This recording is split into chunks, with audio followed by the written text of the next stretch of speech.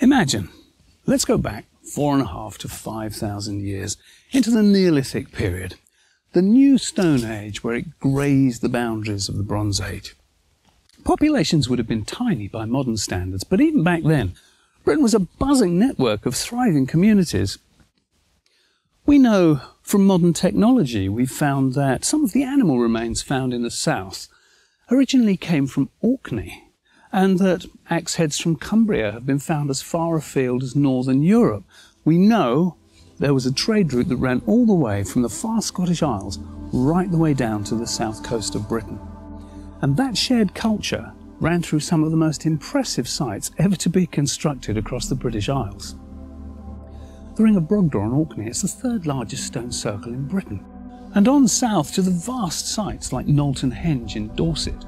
And yet, here, Oxfordshire's best kept secret, and a site of immense importance for so many different reasons.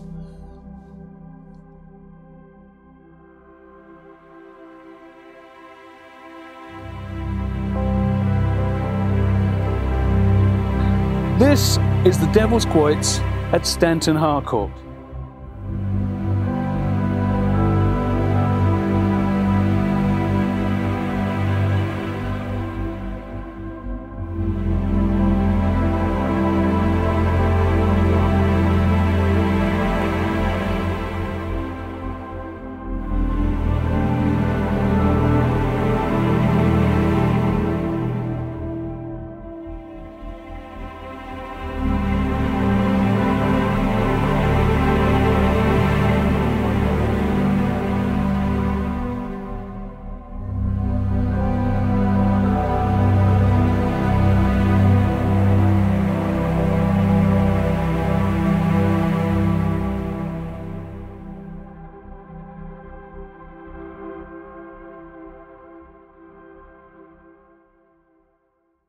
So why is this place so important?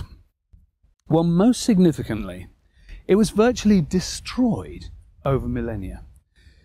It was ploughed flat by medieval times. It was even the site of an Air Force runway during World War II and half destroyed by gravel quarrying. So everything you see now is the result of the most breathtaking research by archaeologists to analyse every conceivable aspect and piece it back together again to its former glory. Well, within reason, the bank would have been twice that height, and the ditch would have been twice that depth, although they've left that here for good reason. What you're seeing here, this is actually how it would have appeared during the Roman period, but the archaeologists have left it here because that way all the Bronze Age remains are completely protected beneath this layer, and they can come back and excavate those at a future date.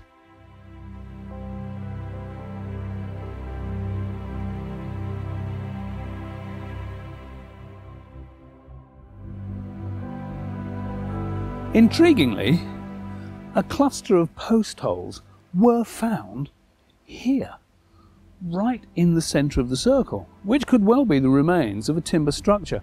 But before we go rushing to call it the centre of religious activities, we should probably bear in mind that every open construction site needs a central space for supplies and protection. So this could just as easily have been where all the workmen ran to when it started to pour with rain.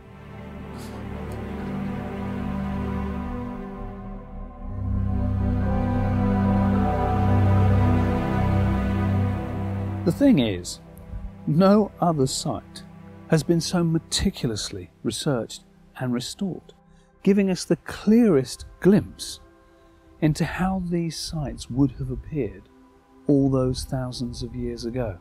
And whatever activities were going on inside, whether it was markets or circuses or rituals or religious ceremonies, this place was designed to impress.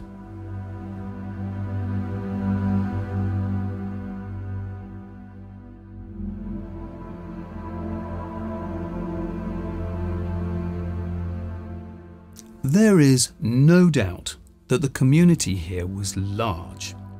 Apart from any other remains, the surrounding landscape holds more than 70 ring ditches, the remains of mounds and burials.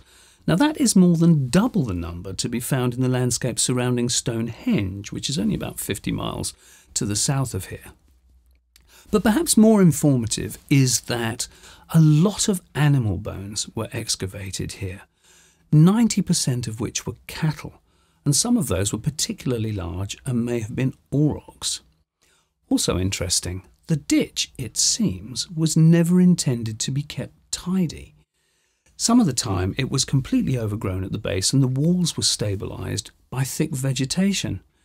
And to be honest, this site has really forced me to question a lot of things that I thought I knew. I had always believed, I still do, that these vast sites were public. That first impression, when you climb the bank and you see that central space for the first time, it's one of grandeur. And yet the archaeology here just leaves us a void. The lack of pottery, for example.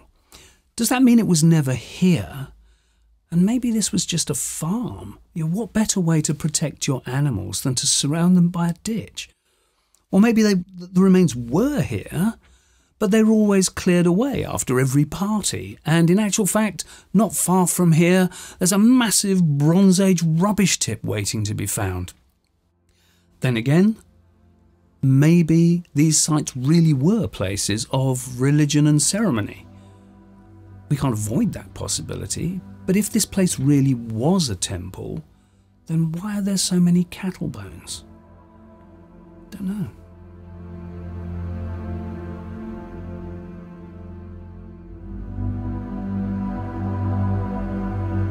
Anyone would be forgiven for being absolutely horrified to see a site as magnificent as this, surrounded by industrial warehouses and workings.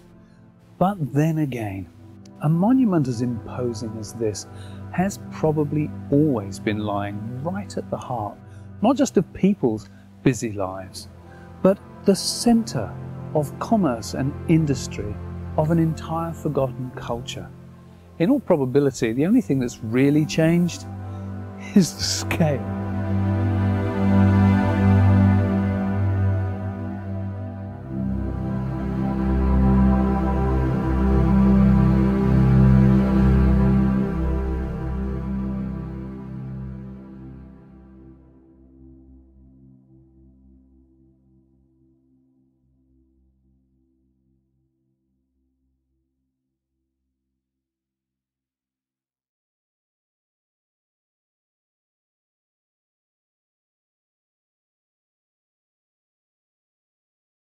Hi, Michael Bott here. Thank you for watching this video. I do hope you enjoyed it, and if you did, please consider becoming one of our valued Patreon supporters.